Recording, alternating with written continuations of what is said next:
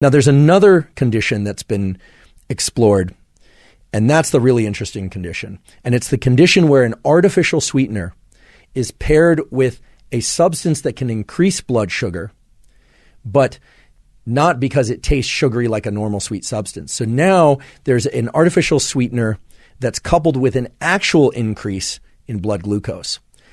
The natural world scenario where this would happen would be drinking a diet soda, which contains no calories and therefore would not increase blood glucose, but is sweet, with a food that increases blood glucose. And when that happens, what you're essentially doing is tapping into the dopamine system. This non-caloric sweet taste is paired with it, and there's an increase in neuron metabolism. So you have all of the components for reinforcement. And as a consequence, you get, in a sort of Pavlovian conditioning way, a situation where later